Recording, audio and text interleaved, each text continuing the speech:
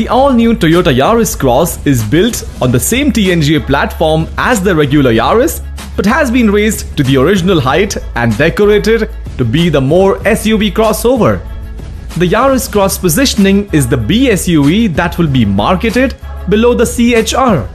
The all-new Toyota Yaris Cross has the same foundation as the Toyota Yaris, but has been developed as a crossover, with a body dimension that is more than the regular Yaris, from 4,180mm in length, 1,715mm in width, 1,590mm in height, but the wheelbase is the same 2,560mm.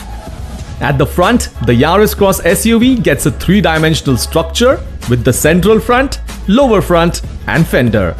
The side is dominated by horizontal line of the upper body from the front to the tail lights. The unique character line which flows from the rear door to the front of the cabin emphasizes the spaciousness of the cabin.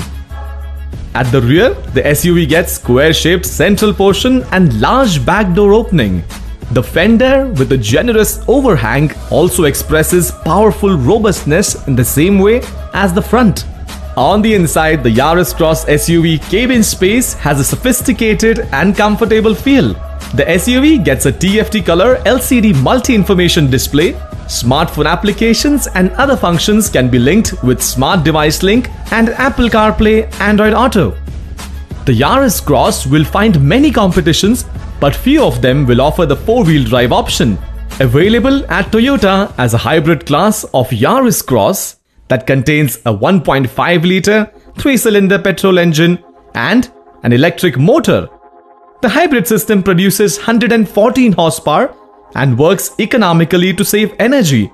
So the fuel engine drives the axle front continuously, while the electric motor drives the rear axle when needed to provide additional stability to the vehicle on the road.